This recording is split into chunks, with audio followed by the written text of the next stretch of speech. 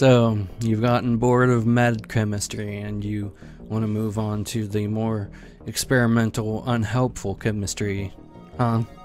So you're a scientist? You just want to watch the world burn?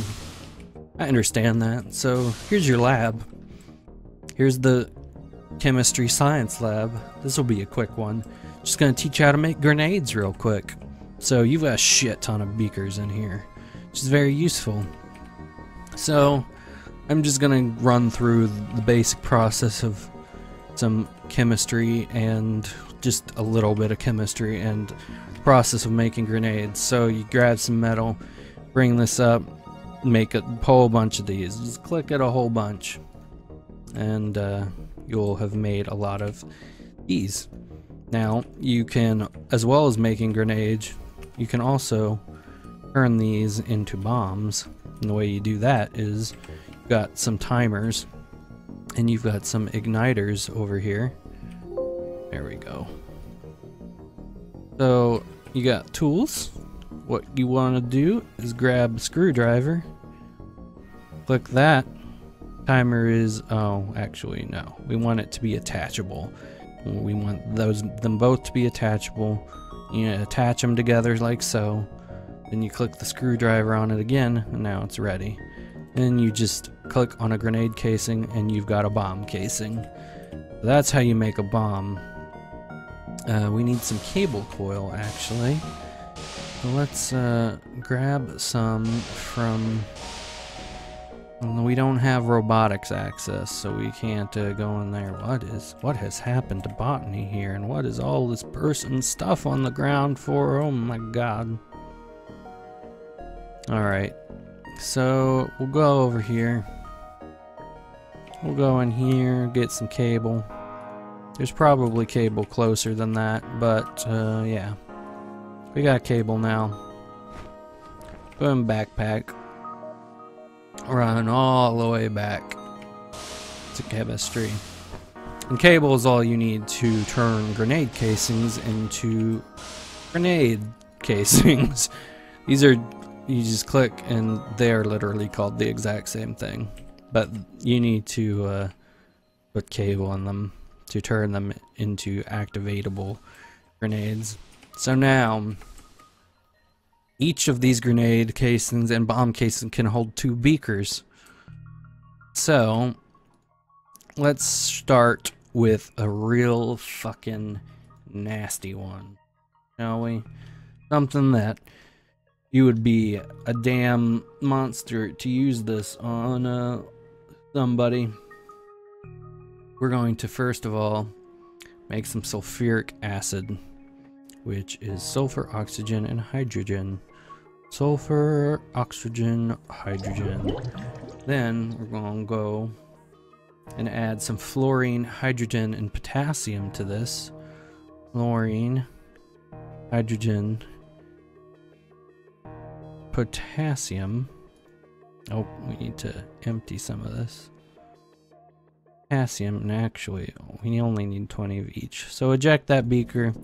Gonna stick it in there. Crank it all the way up, turn it on. What we're making is sulfuric acid, which is basically sulfuric acid on crack. Alright, it's made. You eject it. Now we've got that. Alright, so that's one part of our grenade. So to basically make this sulfuric acid cover as much ground as possible, we're also going to add smoke to this grenade. So the smoke recipe is potassium, sugar, and phosphorus. But I will show you something. If you just make sugar, potassium, phosphorus, the reaction happens right away. So what you want to do is only put half of the recipe, and we're actually not going to waste a big beaker for this. We're going to get a tiny beaker out of this box, and we're going to put half of that in. So we're going to put the phosphorus and the potassium in this one. Alright, and then the other part of the recipe, which is sugar. So now, when they break apart, or when they combine in the grenade, it will create the smoke. And that will be the reaction of the grenade. And it will spray the fluorosulfuric acid everywhere. So let's, got this monkey cube box.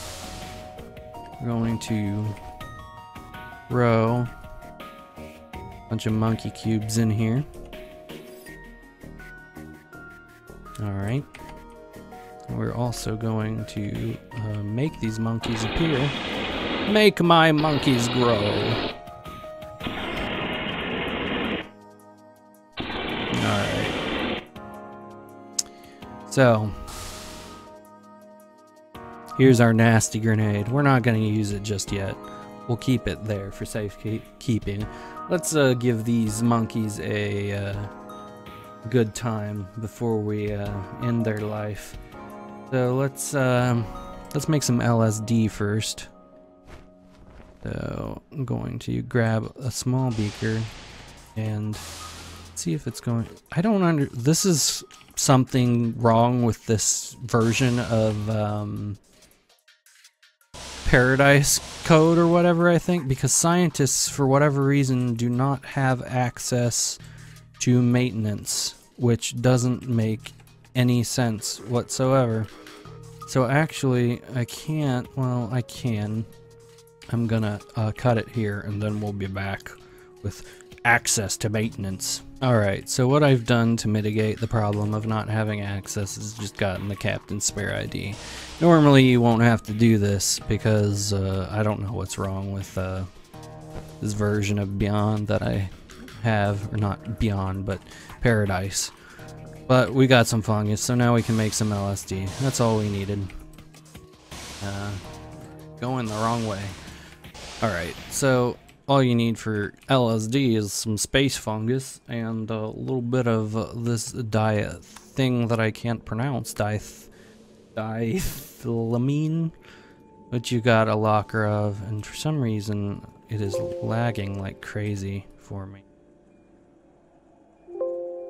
Guess I've had the server running for too long, but we don't need that anymore. So we're gonna hurry this up.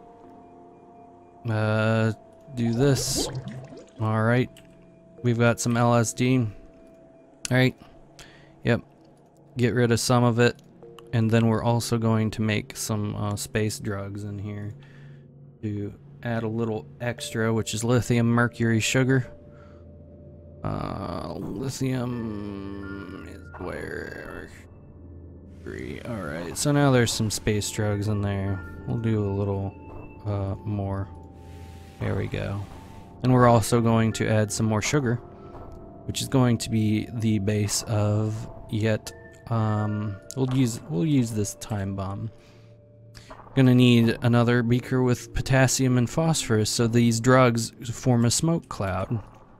So we put tons of potassium, phosphorus, alright, eject, and now this thing has 2 beakers in it. Now we can give these monkeys a good time before they die a horrific death. So what you need to do first is take your screwdriver. Where the fuck did I put that screwdriver? Uh-oh. Uh-oh.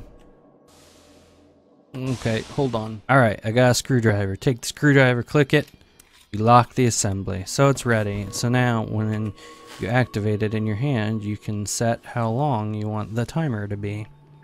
So we'll set it to about that. We'll come in here, make sure this monkey doesn't escape. And we'll start it, and then we're gonna drop it. And you better get the fuck back in there, monkey. And you can sit here and watch what happens. They're gonna be super high is what's gonna happen. As you can see, that smoke is just full of drugs. And yeah, that's more or less the reaction you're gonna get from this other grenade we have, except instead of fun drugs, it's going to be fluorosulfuric acid. So now we'll get to see what that happens, and then I'm gonna end this one.